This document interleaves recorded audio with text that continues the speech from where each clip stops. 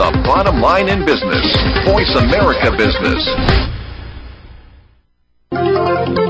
Welcome to CIO Talk Radio with your host, Sanjog Gall. All comments, views, and opinions expressed on this show are strictly those of the host, guests, and callers. Here's Sanjog Gall. Good morning and welcome to CIO Talk Radio. To learn more about the show, please visit www.ciotalkradio.com. Today's topic is realigning IT in a downturn to get an upturn. Our guests for today's show are Patricia Coffey.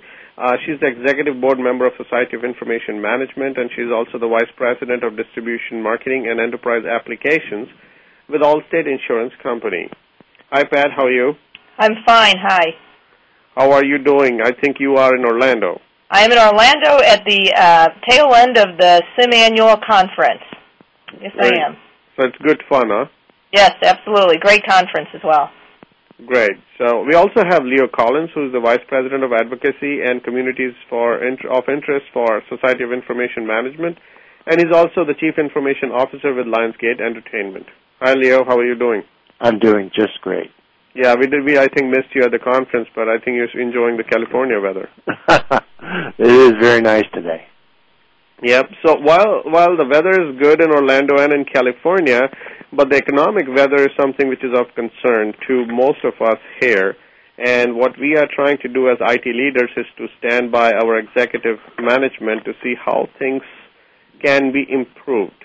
Now, if it comes down to IT, which is truly becoming strategic to business, and I'm sure the executive management actually recognizes it, should we be actually risking by the overall strategy that we have put in place by cutting the budgets rather soon as we see any hiccup in the economy, and also if we are to do the same thing in any other business function, would that be allowed in normal circumstances? So, Pat, what do you think?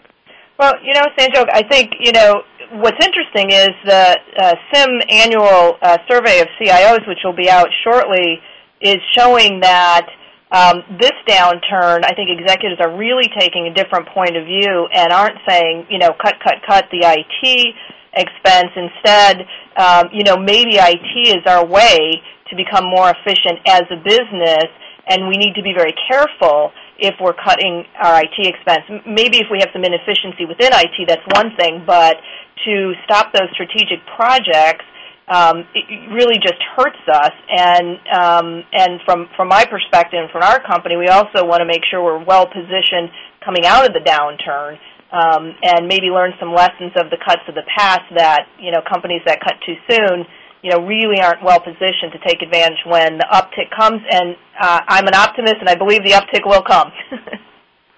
Leo, what do you think?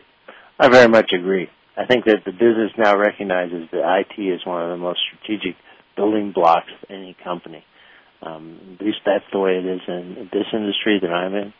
Maybe the bar has changed as to how cautious we are at certain investments and whether or not investment's going to have a payoff in the relatively near future. But they understand that, without your basic infrastructure and without your strategic applications, it's very difficult to compete in this environment. So we're seeing a lot of support for the strategic activities, and we're just being cautious about what else we add to the system at this point. Now, talking about trust, IT leaders and IT in general, it always has been a pet peeve for many of us that business does not see us in that light that we can actually help drive business, and especially when it is keeping the lights on kind of a situation. And it may not be truly that, but it could be perceived in that way. Would someone who is into executive management and actually running the show, and all the eyes of Wall Street and other shareholders are on the CEO and CFO, but not on a CIO usually? And if that is the case, are they able to put their job on the line and listen to a CIO? Well, if I could address that, I think sure. It isn't necessarily that we want to put them in a position where they're putting their job on the line. What we're doing is we're enabling the activities of the line business units to, in our case, make and distribute motion pictures. And so the financial systems are crucial to them. distribution systems and production systems all support their activities on a day-to-day basis.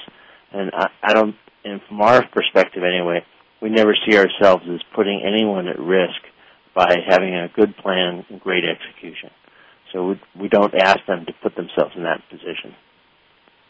Yeah, and I think what I would add is that what you're seeing is a generation of executives that are learning more about technology and how to use technology. It might be from their kids, but they are learning, and we talk about it as sort of the IT-savvy executive, and that is what makes the difference in the company is if you have enough IT-savvy executives, you're jointly making those decisions. So it is becoming less of an us and them, and it's actually more of a partnership around what are the most important things we need to do, to move the company forward. And frankly, I don't care that I'm not on the forefront and on the calls. As long as we get the bottom line results that we're trying to accomplish, we all win together. So, I think, Pat, you used the critical word, which is we. Yeah. We make sure that every project is driven by the business of this company and is not an exclusive IT project. Exactly. When it comes down to executive management, and there is an evolution like the way they saw IT and the way IT leaders saw IT themselves. So if we saw a similar economic downturn, say, a decade ago, what would have been a typical wisdom that they would have used to take the next step to kind of address it versus today? And if whatever that is, how was that interpreted earlier, given the relationship and the amount of faith we had or executive management had on IT versus today? How has that changed?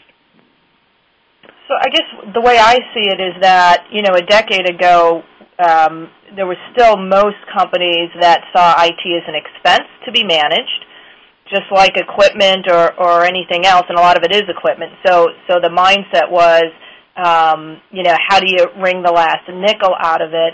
What I'm seeing now is, in fact, the executives trying to figure out how to use IT uniquely to drive their business results, and in fact thinking about, even during the downturn, and maybe especially during the downturn, how do I free up some capital to spend more on IT, or at least the same on IT, so that I can get the business result that I'm looking for, instead of looking at IT as an expense. We're now looking at it as a strategic sort of weapon almost in competing.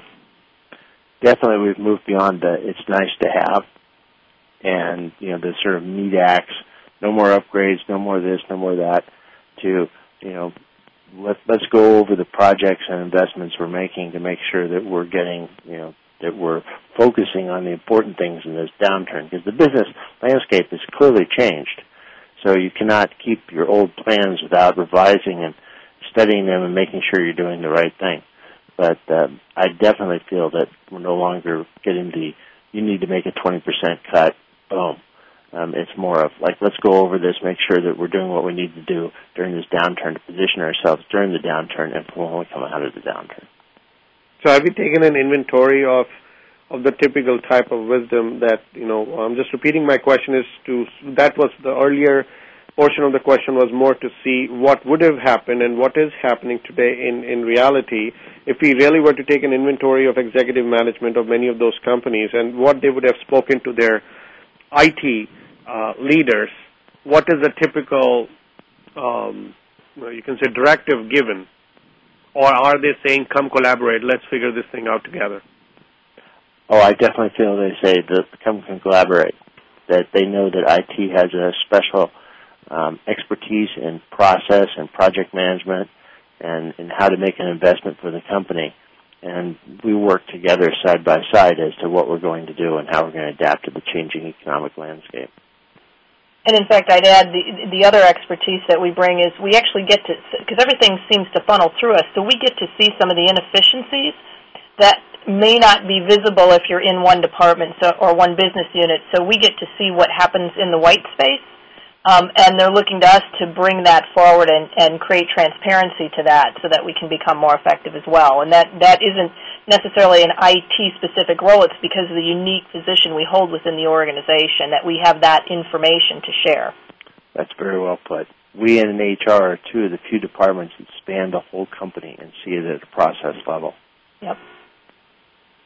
So if we are at such times which we have not seen before, at least I never saw this in my lifetime, the kind of meltdown that we saw, and in the environment where there's a global impact, how are the IT leaders looking at it, and frankly, are they not nervous? I don't think we can listen to the news or read a newspaper without being nervous. So I think that what it just forces us to do is to sharpen our pencils and become even more attuned to the changing landscape, work with the business that also see it in terms of revenue changes and buying pattern changes, work directly with them. So it's nervous time, but it's also opportunity time to, see what we can do to differentiate ourselves from other companies that may indeed, be using old thinking. How can we leverage ourselves past them?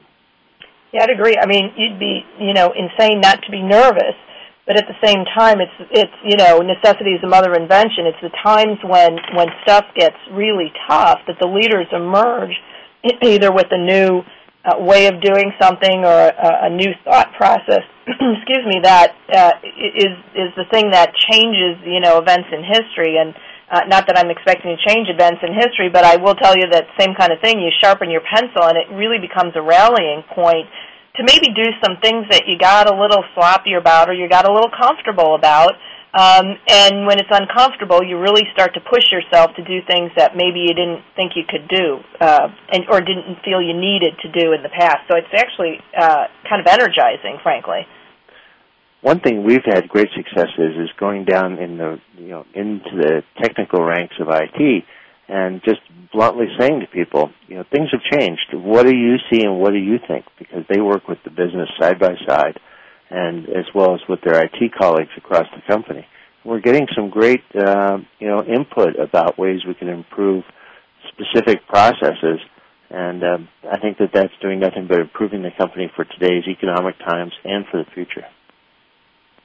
How much of immunity do you think an IT leader can get or should get in these times so that while they are nervous, but they are still capable, and to some extent executive management is looking up to them to bail them out, at least partially, then are they really being given the assurance that if you do mess up, and that could be a mistake, an honest mistake, you may have tried hard, you will not lose your job? So that's another thing which is on IT leaders' mind today. Yeah, we actually heard that at the conference in terms of people really being, across the board, being nervous about losing their jobs and afraid to make any mistake. And it's up to senior management to create the right environment around that. Because if people are afraid to take a risk, then you're never going to get this kind of change that you really need to have happen, or you really have the opportunity to happen. And I think it comes from, the senior leaders. So, it's me with my business partners kind of linking together at a shared objective of bring us out together as opposed to maybe pointing at one or the other. So the more that you can get the team, say we're in this together, the better off, I think, your results become. Yes, the magic word, we. Let's take a quick break, listeners. We'll be right back after these messages and talk about the on-demand computing world that is being created, where we can, shut down the valve and just basically not pay any more for the time being and then do a little more when we have the need. So basically you are creating an on-demand spending on IT. Now, if you've already, totally completed the implementation and you are living that, awesome, but at least is that helping you in this downturn so that you can stop some of those services, stop using some of those services and get by? And if, suppose you are in middle of that transition, should you complete that so that you can eventually start taking care of the downturn, and by having this valve that you can shut off once you have completed that implementation. So let's talk more about that on-demand computing world. Has that been a good thing for companies in this downturn? And if they're in transition, how do they go about? Should they complete it right now, or they just put a stop to it till the time we get back and we have an upturn? Please stay tuned. We'll be right back.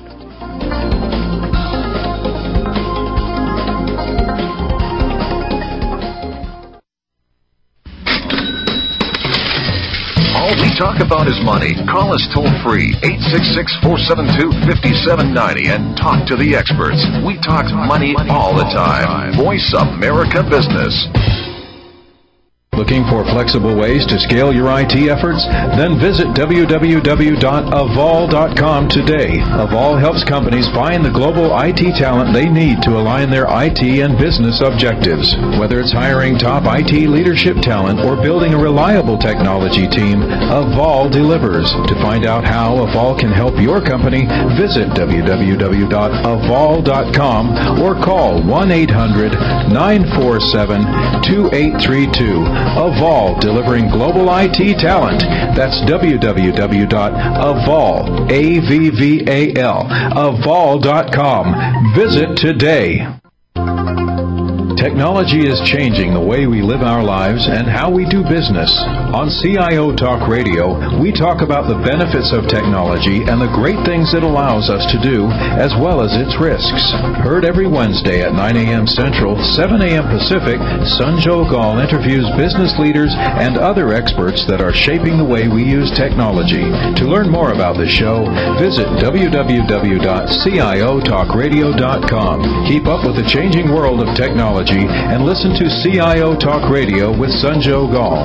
Listen in every Wednesday at 9 a.m. Central, 7 a.m. Pacific, right here on Voice America Business. The Internet's only all-business and financial radio network, Voice America Business.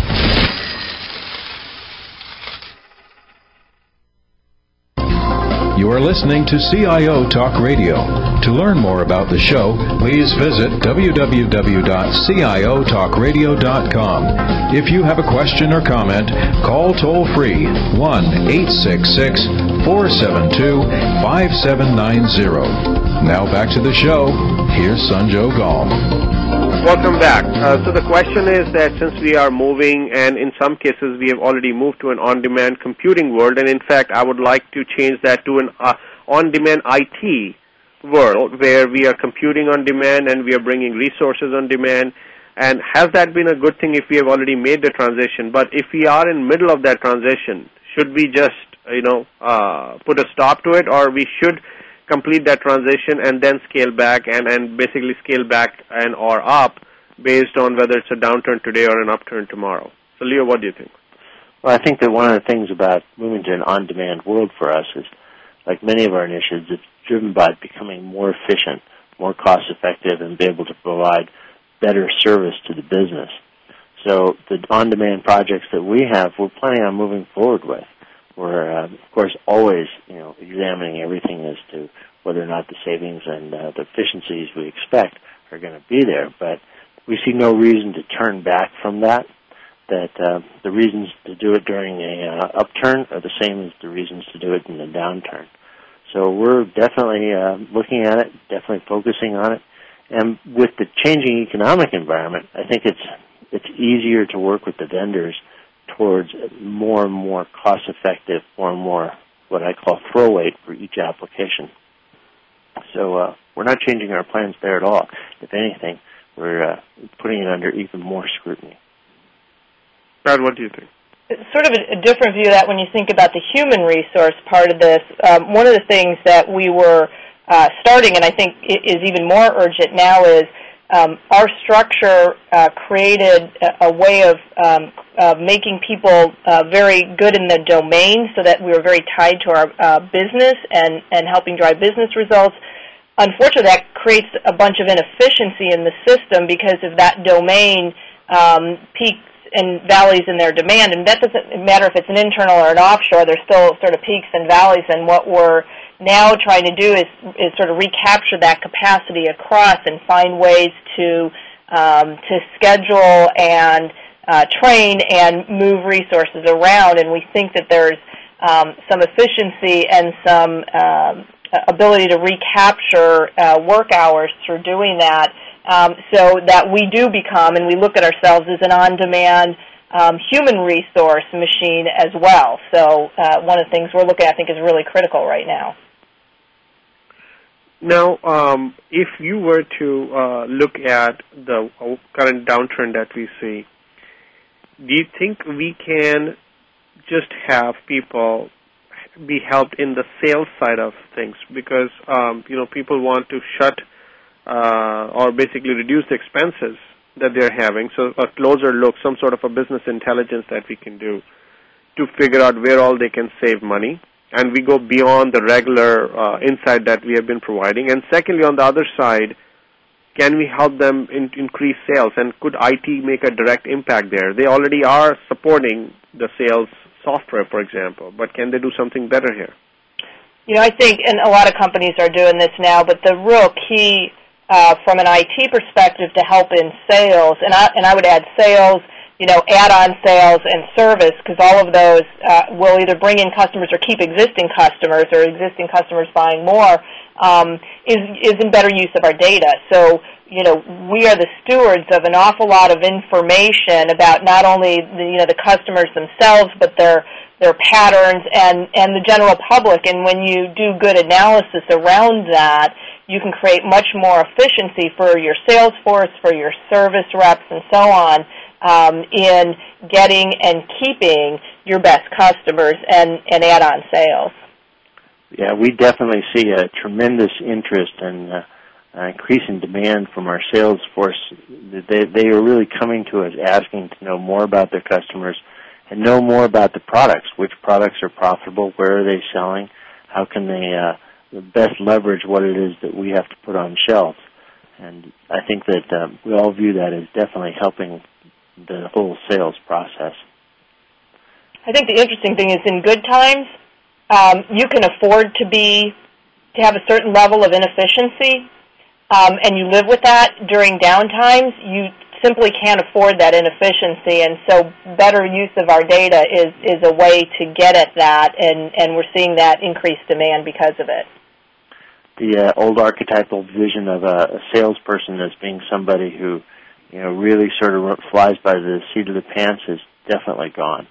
That the sophisticated sales organization is really targeted, really focused, knows exactly what's happening out there in the field, and exploits that.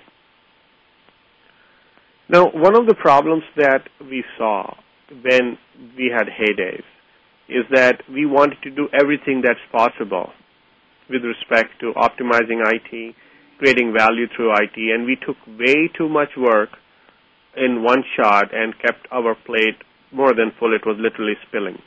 And that sometimes becomes the very reason why you're not able to get the ROI for the IT investments.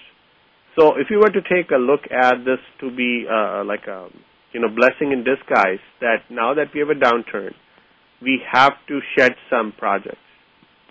And that would actually allow us to give a very focused effort, put in a very focused effort, and thus get a better ROI on those initiatives than before. Do you think that is a good way to look at it? Well, or is that true? Yeah, we definitely see that. We in IT management, we have discussions about, the business wants to get here, and they're getting better and better, and rather than saying, I want this specific solution, they say, this is where we want to get. And we're sitting down and saying, rather than developing something new or buying a new package, how close can we get with the tools that we have at hand? And, so then the ROI, of course, is quicker and better. Sometimes that doesn't work. Sometimes things have changed too much, or the tools you have are for a different period. But definitely there's a real focus on, with the business, of how can we exploit the data that we have, how can we exploit the systems we have, how can we exploit the processes that we have, and then go forward from there with the changes that we need to make to accommodate the new business environment.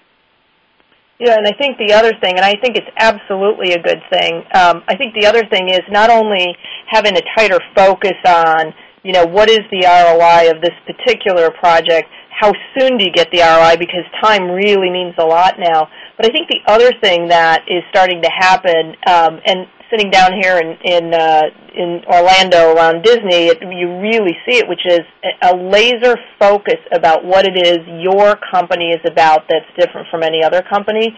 So I think what happens is in the heyday is, you put pen to paper and everything's got an ROI. Everybody knows how to write a good business case. Don't know that you get it at the back end, and with so many things going on, it's really hard to decipher which things actually got you the ROI and which didn't. And you do tend to lose focus a little bit. So I think what is a very good thing is that now we're really having to be laser focused about what we're about that's different than anybody else.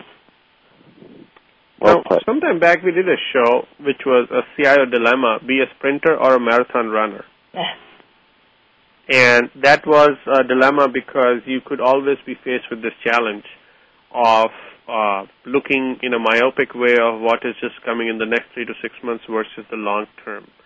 And we always had that battle. Has this downturn made it very clear that we should be a sprinter now? Well, yes, but you have to get to the end of the long race, too. Mm-hmm. It's one of those things that the best answer is probably it depends. Yeah. You have to balance, everyday activity today with the fact that at some point this is going to change, and, you have to last this downturn and come out the other side, whether the downturn's short or long. Yeah, I think, the easy answers that people want is an either or. I should either be this or I should be that, when I do believe to some degree it's got to be an and.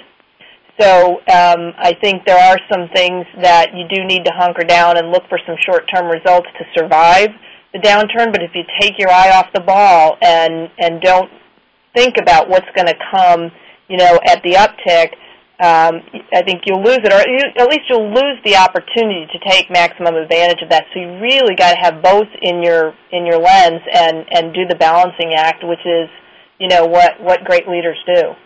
And I think that that's where our partnership with the business is important, because they're asking about the here and now, but they're relying on the IT to be there with the when, so that we will tell them, yes, we could do this short term and it'll have this impact. But in 5 years, we don't see this as a viable technology or a viable way of doing business. And that's when you have the really intense conversations about today and tomorrow, and that's what the business is looking for from us.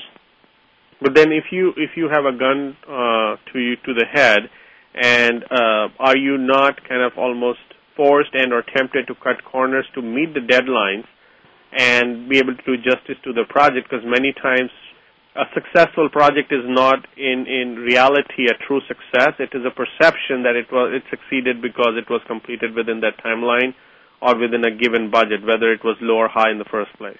And if you do not agree to cutting those corners, or actually you are not cutting corners, you just got creative, but you did not want to do it and you wanted to go about doing it the right way, would you not be labeled as being too slow, and that could be one of the reasons why you could be let go? Absolutely, that is such a dilemma that we face every single day. And one of the ways that we've been working with our business partners to, and this gets back to the we, to jointly make those decisions, is to get a lot more transparent about the implications. Because I think what happened in the past is, as CIOs, we got a lot of pressure, as you said, and we're measured on success only by that project on that date and not the long-term consequence. And at the same time, we got beat up because we were too slow and cost too much because we put in some of those short-term solutions. So by having really good conversation and being transparent about the implication and saying, we all understand now the implication of this is now I have two things instead of one, and that's going to cost me more in the long run, and are we all okay with that, becomes a much richer conversation and a much better, I think, business outcome. And so then in those cases, you may either change the decision to focus more on the longer term, or you may go ahead, but with full visibility to what we all agreed was going to be, less than optimal for long term, and understanding the implications of that. I think we've, at least in our place, we've done a disservice in not giving enough transparency to the implications of the decisions that we're making. Well put. Would you have an IT leader today be a mercenary and an opportunist or a strategist? Let's stay tuned. Please, we'll be right back and discuss.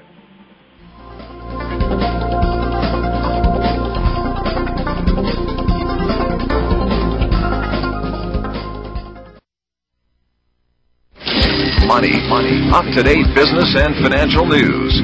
Money. Call now and get the financial information you need. 866-472-5790.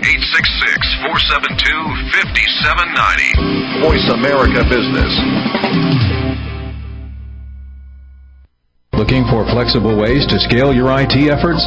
Then visit www.avol.com today. Avol helps companies find the global IT talent they need to align their IT and business objectives. Whether it's hiring top IT leadership talent or building a reliable technology team, Avol delivers. To find out how Avol can help your company, visit www.avol.com or call 1-800-947-2832. Avol, delivering global IT talent. That's www.avol.com. Visit today. Income Property Investment Talk with Peter Mosca and Dean Issa provides homeowners and investors eager to invest well in real estate the knowledge, resources, and tools necessary to generate significant wealth. Our focus will be the paradigm. Live where you want. Invest where it makes the most sense. Listen live to the brightest minds in real estate investment every Wednesday morning at 8 a.m. Pacific on the Voice America Business Channel. That's Income Property Investment Talk with Peter Mosca and Dean Issa, where America learns to invest. The bottom line in business. Voice America Business. You are listening to CIO Talk Radio. To learn more about the show, please visit www.ciotalkradio.com. If you have a question or comment, call toll-free 1-866-472-5790. Now back to the show. Here's Sanjog Gal. Welcome back. So the question is a mercenary or an opportunist type of CIO and or IT leaders likely to be more successful in such times versus a strategist? I think that most business leaders are now savvy enough to understand that a completely mercenary approach is going to have its downturns. It may have its immediate successes, but they're looking for someone who can balance the tactical day-to-day, we need to survive, we need to get ahead, with the longer-term strategic viewpoint. And so every tactical decision that we make plays into our overall strategic direction and how we want to get there. Used to be that we would get direction from management that would be like, IT, just get it done. Or we'd get just an unsettling amount of micromanagement, which the business eventually would just lose interest in. Now it's more of a hybrid. We want to get here. How do you plan on getting us there? What is it that we and the business need to do to work with you in IT? And what does IT need to do to work with the business? So, the idea of being like either a mercenary or just simply a long-term planner, there's places for those people within IT organizations, but the overall organization has to be balanced. But do you think at this time, at this juncture, is there an implicit expectation there? Well, I feel like I'm not in a place where I have like a gun to my head, so I feel very fortunate that way, and I know that a lot of people are in that position. And then my advice would be like, you got to make sure that you and the company survive first. That's job one. But if you have the luxury of doing both at the same time and to think in both terms, even though sometimes you're making long-term suboptimal decisions, you just have to keep that broad perspective. I agree. I think,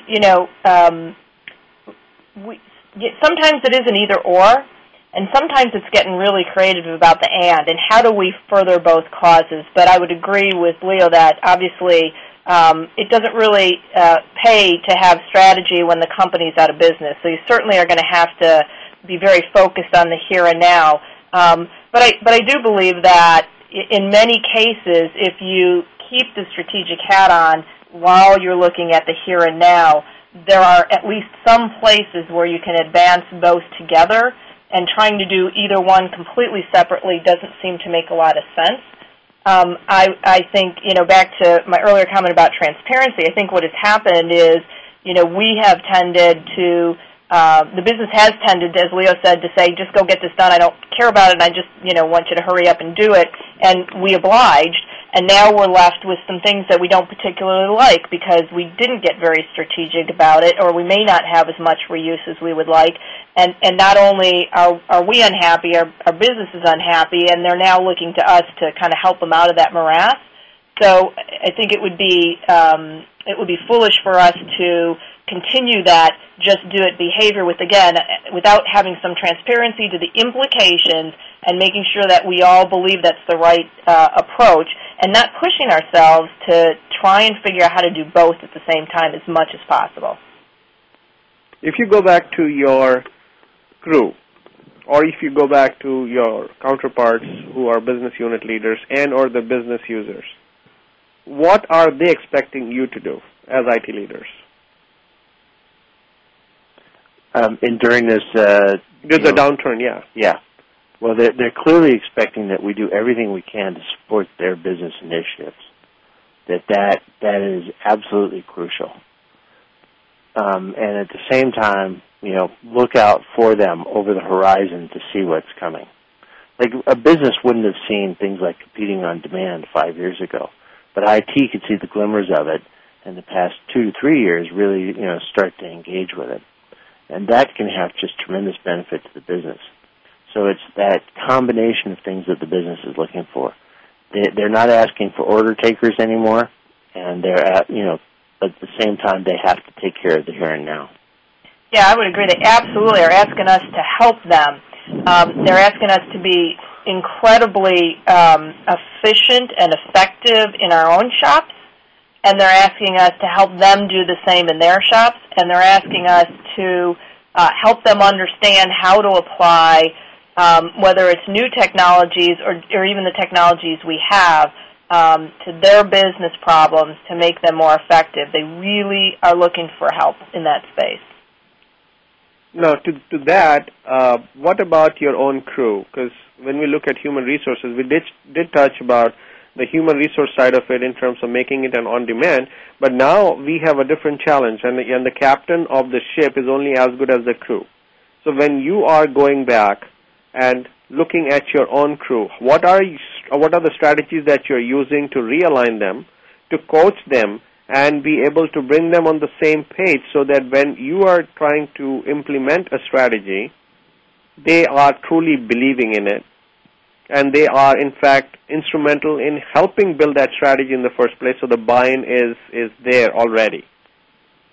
I think a couple things. It starts with having some really clear strategies and goals for the company that everyone shares. And I mean shares to the degree that we all feel like we succeed or fail together. And that means everyone, every business unit, all of the IT folks. There has to be some common elements that people are connected to so that they can do their job every day and make decisions around that. I think one of the things that there's always a tendency to do is to reduce the amount of time and effort you put on development during downturns, and I think that, we have to be very careful about that because, again, thinking for the long term, you want your people connected and engaged and skilled, and you really don't want, particularly when the uptick comes, all of your staff to leave you.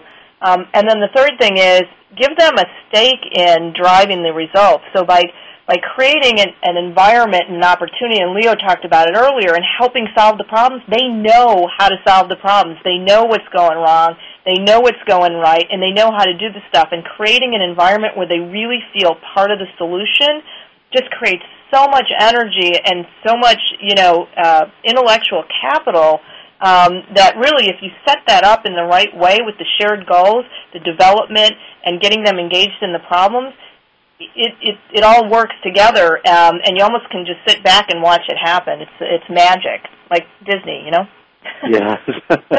I think the key there, you hit it perfectly, which is communications. I know that I'm spending a lot more time on just communication, sitting down with development teams, infrastructure teams, and just talking. And they'll ask you, what are we trying to do as a business? What are we doing about these challenges? And that helps motivate and clarify for them what they have to do. But I just ask them point blank, is this working? Do you feel like we're making progress? And the answers are sometimes just astound you. Sometimes you get the yes, but. And the but is, we could be so much more effective if we could include these other business units into this project because their business processes are very similar. And that's having just a dramatic impact because we're putting people together to push this whole thing through and not living with the old, business divisions by product line or, channels and stuff like that. And then you've got to be the one to remove the barriers for these folks, whether it's the political barriers, the previous structure barriers, the cultural barriers, because otherwise they'll quickly get disengaged when they see they really can't make a difference. So, the other role is removing all of that clutter and saying this isn't a normal time, so we're not going to do business in a normal way, and we need to challenge everyone to bring their full selves. And then you have to let them do that. So you have to get those barriers out of their way. How do you get these people to perform at the topmost, on the top gear, if they themselves are thinking that they may lose their job? Because there are instances, and there have been organizations where even the IT crew was reduced. And that's a real possibility. And I think the way you get top effort is when people feel that they can make a contribution that's actually going to make a difference. So none of us have job security, never really did, never will. When you get disengaged and disenfranchised and you don't put your energy in is when you feel like it doesn't matter, when you feel like your voice isn't heard, or when you feel like no matter what I do, my fate is out of my hands. If you start to put the fate back in their hands and you start to allow them the opportunity to participate and make a difference, that is the way that they will keep their jobs, and they'll be very engaged in it because they can see, their contributions making a difference, and so it becomes a positive cycle of engagement, results, and peak performance. And peak performers have less worry about losing their jobs. So I think it's a positive cycle you can create. The people know that jobs are hard to come by outside the company. And so I really emphasize to them that their best career move is to do as good a job as possible now. That now is when, it'll make all the difference. So luckily I have not had to make draconian cuts, but, the staff knows that what's going to help them the most and help the company is just the best performance all the way around. As a CIO and or as an IT leader, can you be likable and effective at the same time, especially in these times? You don't want to look like an alien for sure. Well, you mean like, there are people whose management styles are more aggressive, right? Confrontational. I think that you can be likable and be respected while delivering bad news. And I think that has to do with how you do it and how you maintain your professional demeanor. Absolutely. I think if you are doing your job with integrity, if you are very transparent about what's going on, if you're keeping people informed, if they feel like they're part of the process. We actually did go through it, and it's interesting. We did, because we had this kind of lack of focus and we were spending money on a lot of different things, we actually last year really tried to focus and say these are the most important things, and we did end up having to downsize our staff, not significantly on our onshore staff, but relatively significantly on our offshore staff. But the two combined, it was done in a very short time, and it was we were concerned, but we had people involved all along the way. They understood why we did it. They understood why we needed to do it as a company. They understood how we were going to handle, where people were affected and not affected and why. So there was a lot of participation in the process, and I have never seen anything go quite as smoothly and we really didn't miss a beat. People were delivering every day, not even knowing if tomorrow they were going to have a job, and yet they were meeting their dates and they were, meeting their commitments. So you can do things that feel, like tough decisions, and be respected for it if you do it in a respectful manner. Let's take a quick break, listeners, and we'll be right back after these messages and look at what is a true character and or a style, as Leo mentioned, of management that an individual has, but what would work in these times. So if you are, say, a feeling person or someone who is, or versus someone who is a task-oriented and or idea-oriented person, can you really wear that mask for long and still be effective? And especially in these times when people are watching every move that you make and every decision that you make very closely. Please stay tuned. We'll be right back and discuss.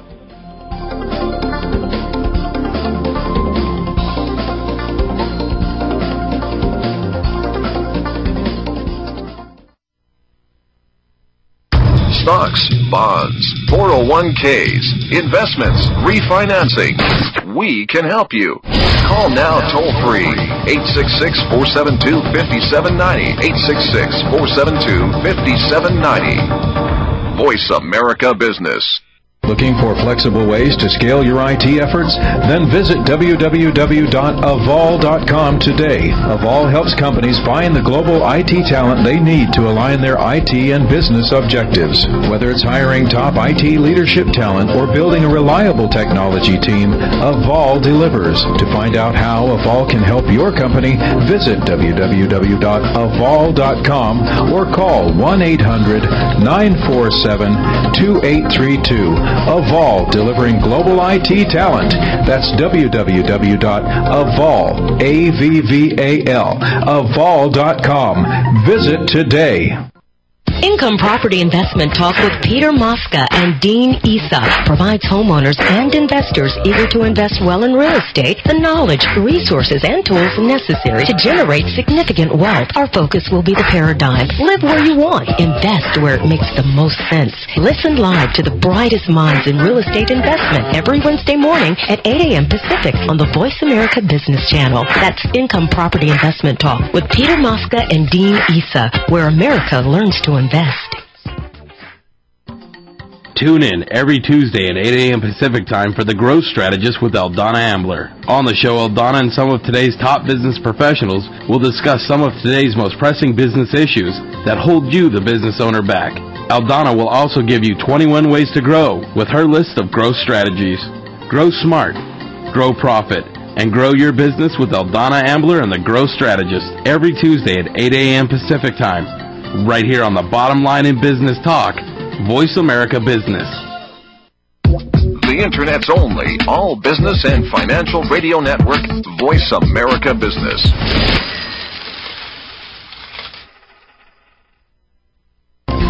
You are listening to CIO Talk Radio.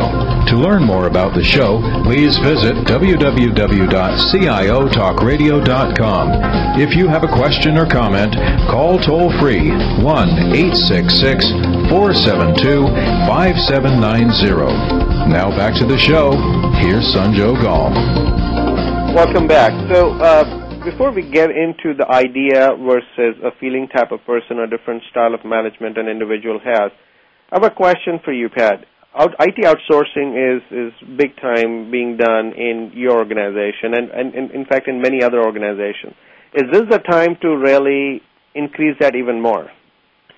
So I guess the one thing I would do is I would put politics aside, because I think that may have some bearing on our answers as we go forward in terms of what we believe as a nation. So if you put that aside and think simply in economic terms for the company, what outsourcing or offshoring both really do for you is that on-demand resourcing. And so I think it absolutely has to be a big part of your strategy.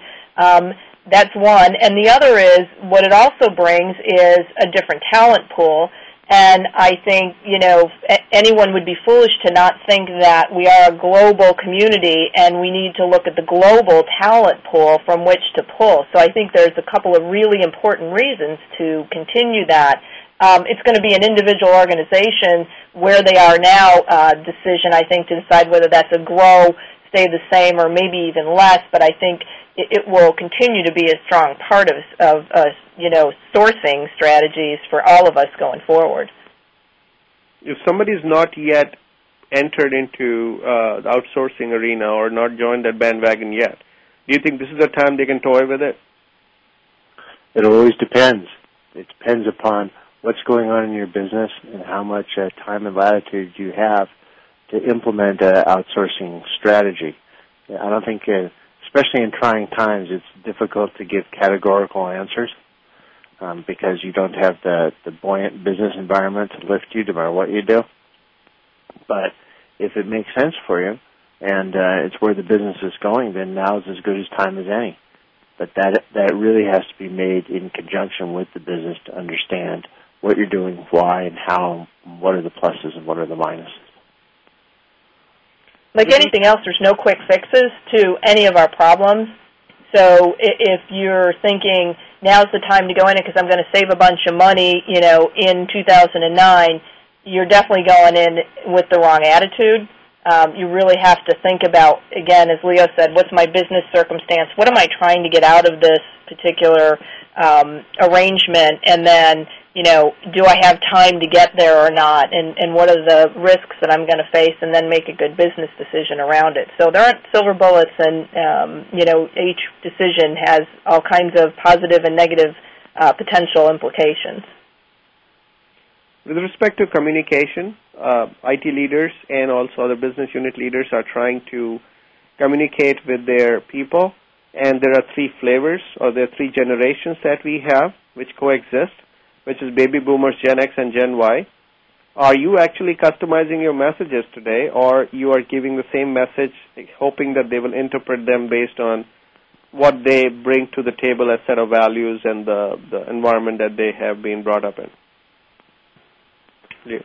I think that the change in business climate has definitely focused a lot of people. And if you have a very straightforward message based upon the business climate, that we're doing the following projects, because we're trying to improve our market penetration in this area or reduce costs in that area. My experience has been, because we have lots of all the generations, a lot of young people go to the movie industry, that they follow that and they appreciate your direct honesty. I don't try to hip it up or hip it down depending upon the different people. It's a serious time and there's serious messages, and people, I think, appreciate that integrity and honesty. Yeah, and I don't think we customize the messages, but we consider the fact that we have this broad audience with different needs, and so there's certainly different media with which we communicate, different venues, and I think but the core that I think everybody shares is really wanting to understand what's going on, what's my part in this, and how can I make a difference, and then also understanding how my voice is being heard in the larger. So people really want to feel like they contribute. We see it more with the younger generation. I think that the older folks like us have grown up a little bit in a kind of listen and do what I'm told and may not push as much. But you still want to contribute. So I think that key message that comes across is everybody does want to feel like they matter and they want to feel involved in the process. So that cuts across generations. They might act on it a little differently, but I think the more you leave open forums and places for people to interact, you can get at that core across all the different generations. I think it's very important to have a trust-based buy communications, both directions, where people can tell you, I don't understand, or this doesn't match what I think. I think that's very effective to do. And we literally ask people, does this make sense? Do you understand what we're talking about? And sometimes then, that provokes conversation between the different groups and helps people see things forward. On behalf of the show and our listeners, I'd really like to thank you, Pat and Leo, for sharing your thoughts about how IT leaders today can realign their IT and the communication and any other strategies that they may be implementing for the downturn-related challenges and actually be ready for the upturn. Thank you. Thank you. Thanks again. Now, this downturn is unlike others that we've seen over the last few decades, and it has had a global economic impact. This is the time when IT can really help keep businesses afloat by contributing in best way they can, and even drive innovation within the limits of the budget that are allocated. Yes, we have a crisis in hand, but we should look beyond it and be ready for the upturn. IT leader cannot do this alone. So we need to appeal to our respective crew that we need the IT and the non-IT workers to provide all the help and support and understanding, and that will allow the IT leadership to plan and implement strategies for now and the future. So how is your IT leadership contributing in these troubled times? Please send us your thoughts to views@ciotalkradio.com. That is views@ciotalkradio.com. Thank you again for listening to CIO Talk Radio. This is Sanjog Aul, your talk show host. Till next week, take care and God bless.